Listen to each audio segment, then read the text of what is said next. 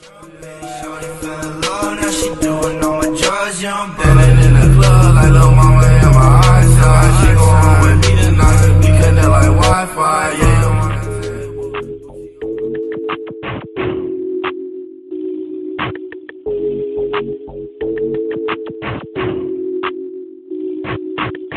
Purchase your tracks today.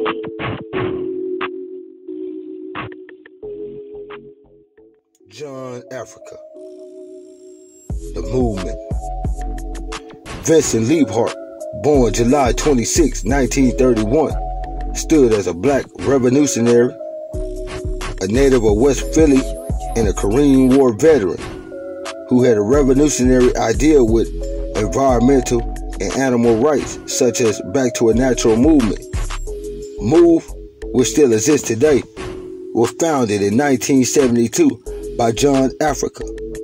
The movement was formed around principles, and members of the MOVE changed their last name to Africa to honor the continent Africa. They described themselves as family. The movement will protest at political rallies, pet stores, and even a zoo. They believed in homeschooling and spoke on war and police brutality. Some neighbors agreed with their mission. Others found it to be insane. Though they had run-ins with authority that were frequently. Around 1978, a standoff took place after then Mayor Frank Rizzo, who was a racist white man who had no relationship with black residents nor activists. Rizzo had about just enough with MOVE. He ordered for members of the MOVE to be removed from their homes, but that didn't end too well. Confrontation between the MOVE and police ended in the death of a police officer and 16 other officers wounded. 9 members of MOVE were beaten by police and arrested and convicted of murder, sentenced to life. They adopted the nickname MOVE 9. After 4 years, in 1982, MOVE relocated to a middle-class black neighborhood on Osage Avenue. But neighbors would complain to the city about trash around the row houses, confrontation with residents, and how they would go around broadcasting their messages on bullhorn. 3 years later, MOVE continued their teaching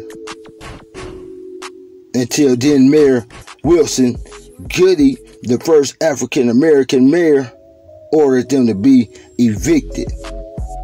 So officers took to the streets of Osage with a door-to-door order of eviction.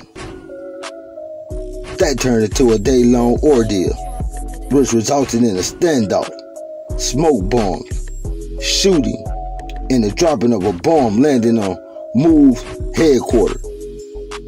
After all the smoke was clear, 10 dead, including John Africa.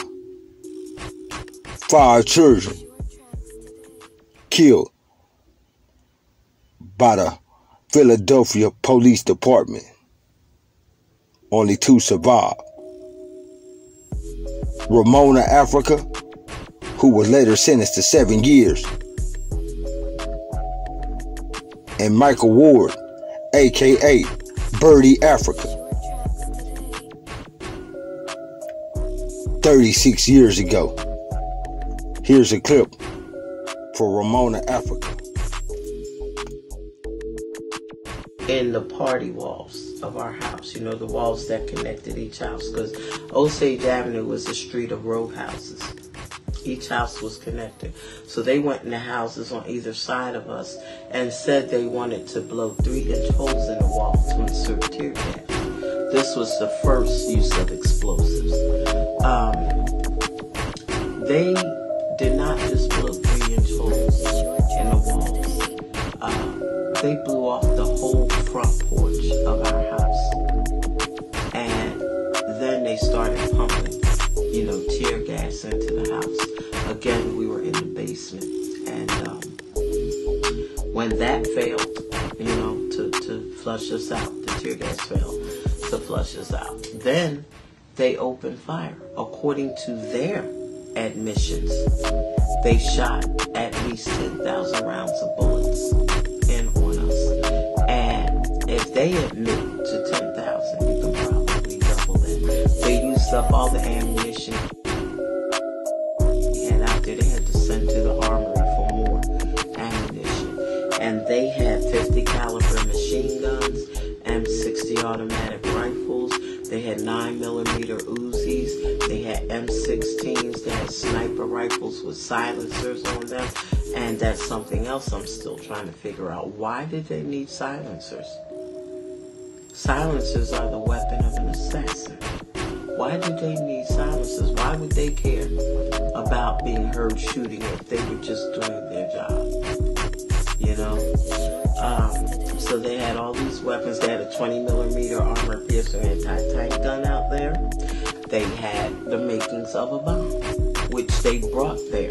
They didn't have to go send for it. They had it out there with them, the C4, a military explosive that no municipal police department has. They got it from the FBI, from Michael Macy's, you know. So